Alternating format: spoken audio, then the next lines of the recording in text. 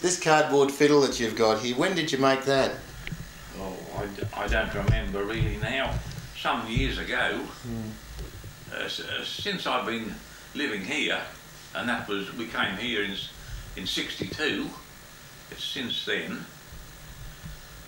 What's it? How actually did you make it? Oh well, it's only made out of pure cardboard, and this here, the fingerboard here, is an old shovel handle, and I made my own pegs there, and everything else was homemade on it, you know. It's cotton too, isn't it? Strings. And the bow is only cotton on a bit of pine. And what about the strings? Oh, well, they're violin strings, otherwise there'd be, this wouldn't be a success hardly. Can you just turn it around a little bit there and I'll just have a look at it? Yeah. I see. I got him to paint it and put the motifs on it. Right. Oh, you prettied it up, did you, Dora? Yeah. Yeah. Oh, yeah. He's played it down at the club.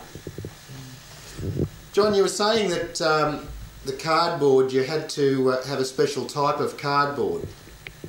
Yes, it's just got to be the one layer of cardboard, otherwise there's no tone in it. Like many years ago, perhaps, or 50 years ago, when the suits, men's suits had come in the cardboard boxes, just one thin layer of cardboard. Otherwise there's no sound. Would you mind playing us a tune on your cardboard fiddle, please? Well, I'll try.